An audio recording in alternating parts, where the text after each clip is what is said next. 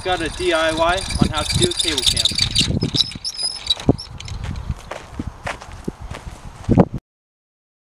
This cable cam is very simple. It's pretty much PVC pipe, wood, bolts, some wheels, and some rope.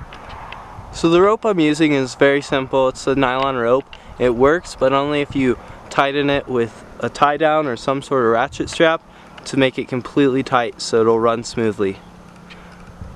To tighten my line, I used a tie down with a ratchet strap so I could tighten the line from the anchored object.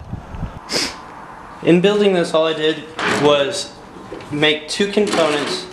The first component being the trolley mechanism itself with, I believe these are clothesline rollers, and all I did was take a PVC pipe with a T, cut this in half, put the T in the center, and then took an all thread. So you take your all thread and you can run your all thread through the PVC pipe with washers and nuts on the end, so then you will keep tension and keep the wheels up. Second portion is the portion that will carry the body of the camera, and let me get the camera out of the way for you. So I have just taken a normal tripod and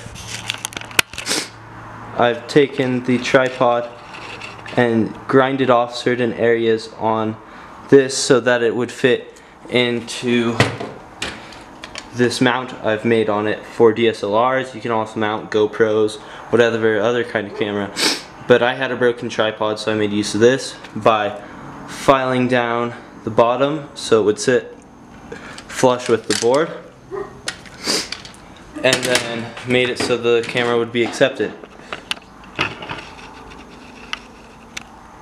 And then I've got just PVC pipes, slide on, and then drilled some holes through the board. So I've drilled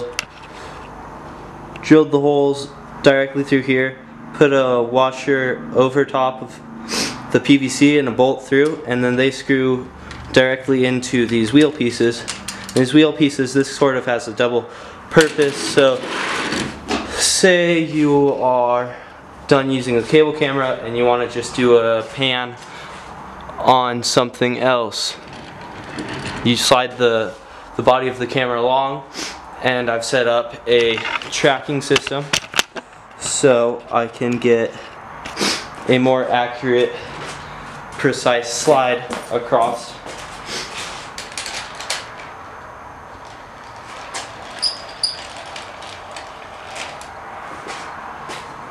I'm still working on the tracks, but it's helped out a lot and I've gotten some pretty nice shots with this. So you can go and get all the parts for this for like 20 bucks, if that, and have yourself a cable camera and get yourself some better footage.